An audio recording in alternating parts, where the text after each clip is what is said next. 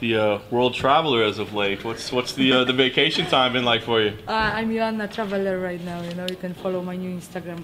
Actually, I did that Instagram like many years ago, but I didn't have time to run it. But this time, I definitely have more time to do that. Of course, I'm joking, but no, I'm not joking. There is this Instagram, you know. But it's been good. It's been good. I've been traveling, doing some stuff. Good stuff happening in my life. So I took 2 months off.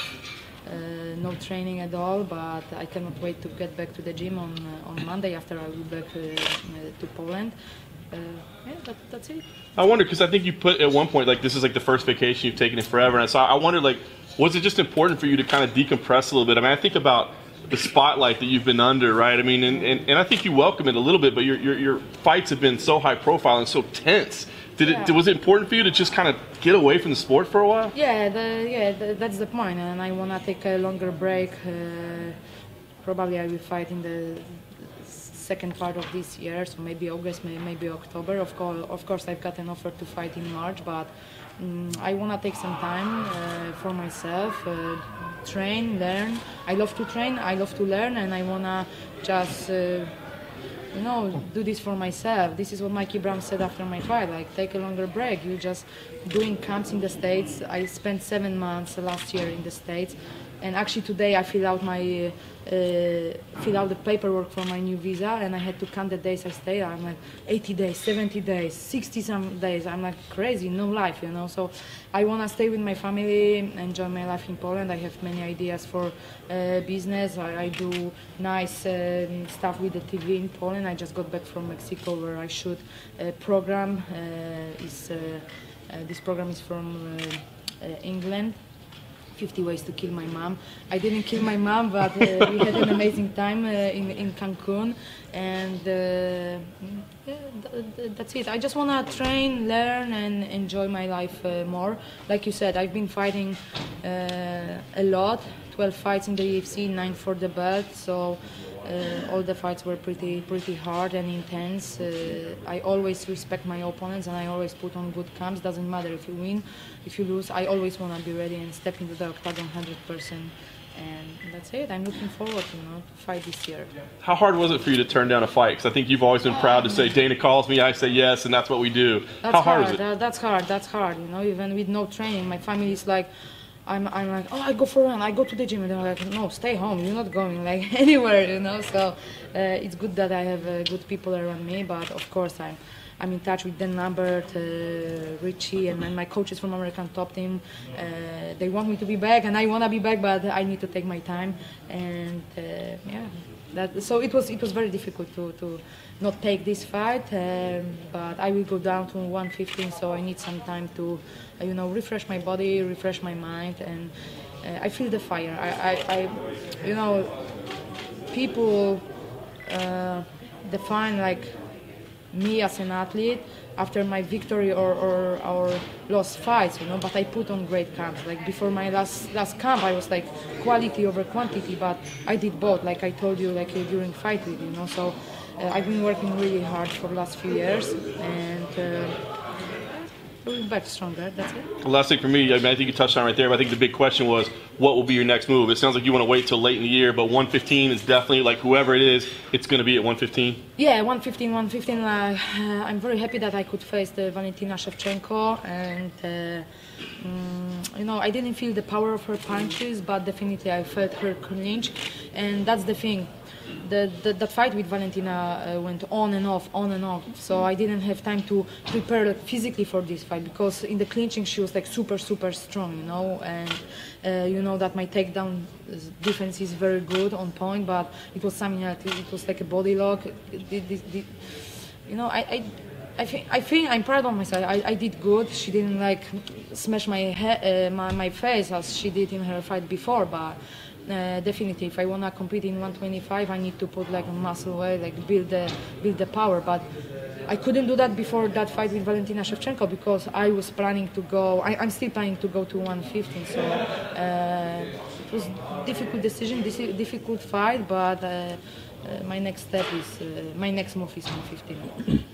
How happy were you to see that title fight booked in 115?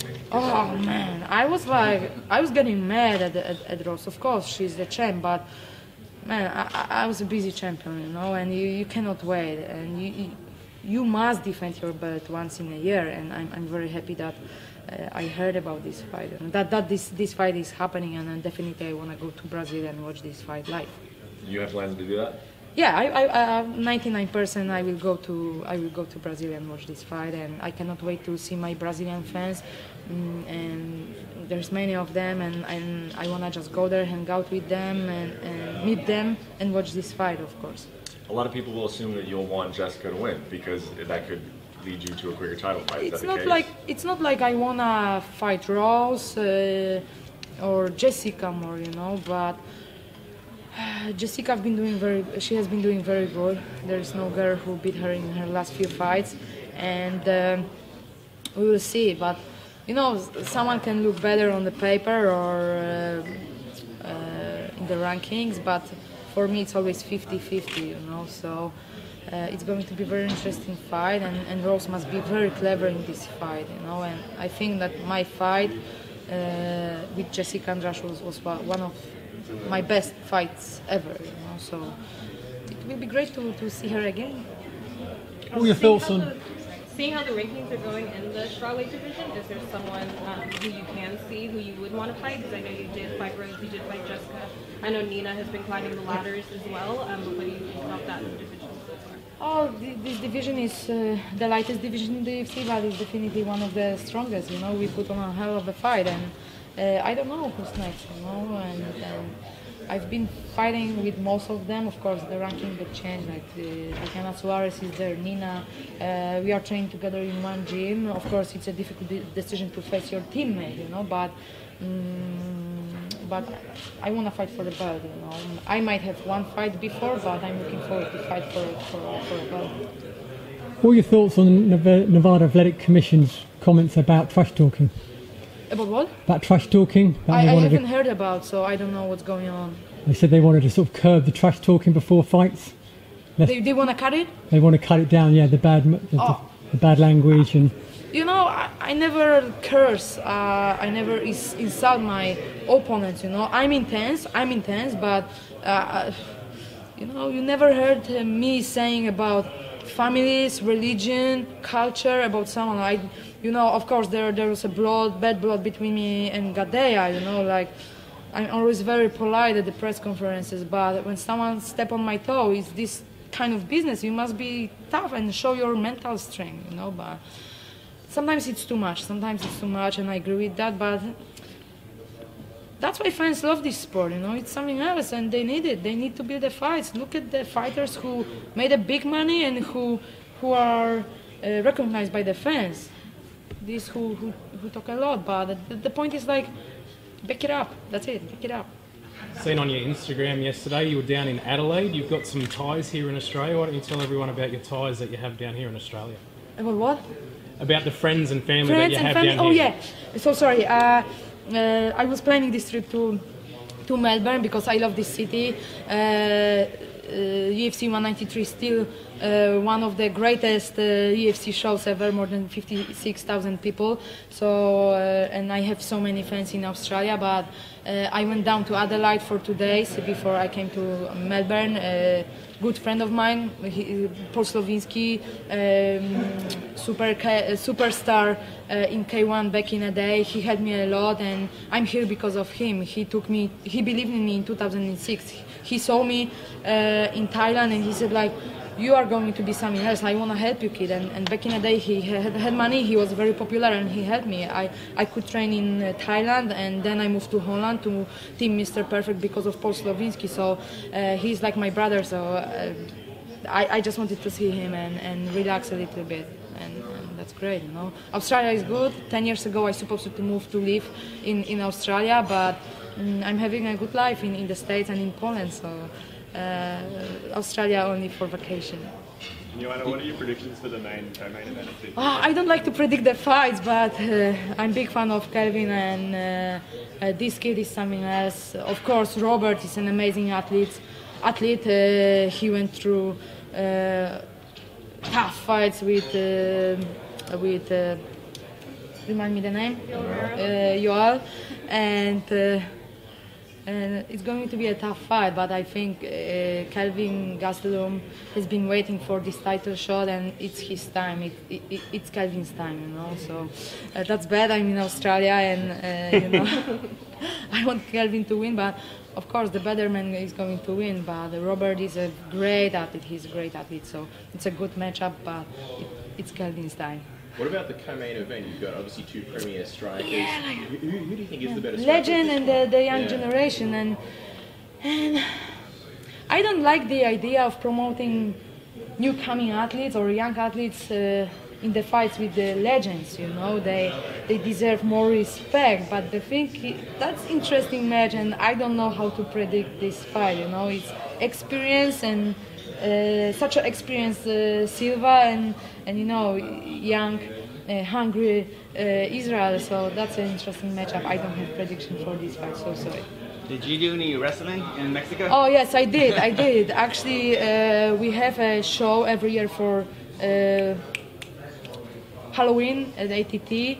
I did my pro wrestling debut down in Florida, but I did some lucha libre match in Mexico. The fans went crazy there when I posted a picture with the costume on, and that's funny. That's funny, you know. It's sport number one in Mexico, so I was happy to do that and learn from pro lucha libras. So it was a real, you did a match, right? Like, I did a match. I was shooting a program with my mom, so even my mom did a match there. So it's going to be funny. It's going to be super funny program, and yeah, it was crazy. I won because my mom, she doesn't watch my fights, and we wanted her to like feel the blood, feel the fight, and maybe one day she's gonna come to the States and watch my fight, you know. Last question over here. Top turnbuckle, and if so, what was that like? Say again? Did you fly off the top turnbuckle, the top rope, when you were doing your pro wrestling match? And what was that feeling like if you did it? What do you mean?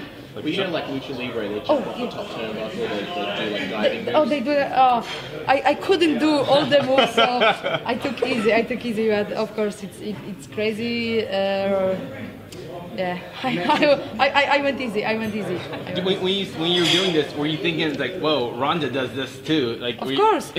I posted like, hey Ronda, I'm ready. Like, sign me to WWE, but I don't know what's going to happen in the future. Now I want to be focused on my career in the UFC. There is nothing else, you know. After I retired from MMA, I will end my career in the UFC. You know, it was life-changing after I signed the UFC.